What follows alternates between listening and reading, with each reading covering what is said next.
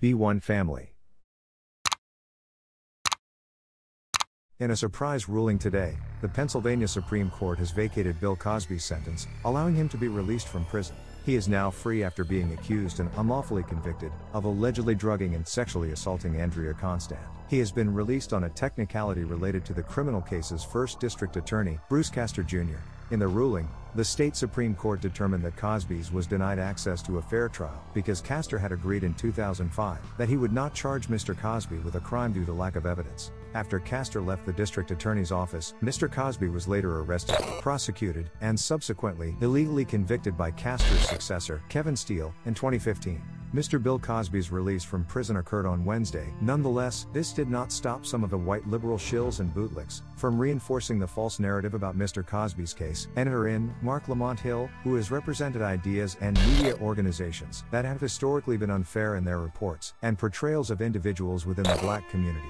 For example, upon the news of Mr. Cosby's release was announced, Marc Lamont Hill sent a tweet in which he bashed and highly criticized the state of Pennsylvania's correction of their unjust and illegal conviction of an innocent black man.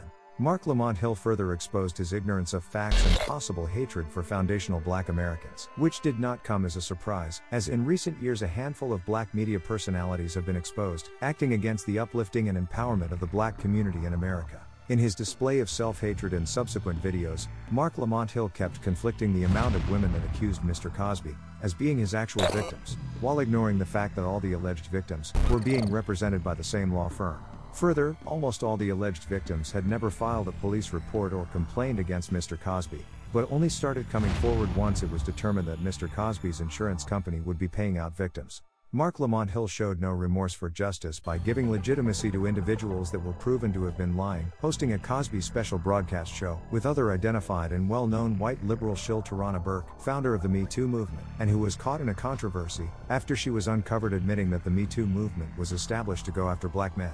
Marc Lamont Hill and Tarana Burke showed no care for actual victims, minimizing the real situations where women are really abused and violated, yet they've made a career's task to continuously put a target on black men's back. Many legal experts tracking Mr. Cosby case pointed out many instances in which documents and statement falsifications were greatly prevalent.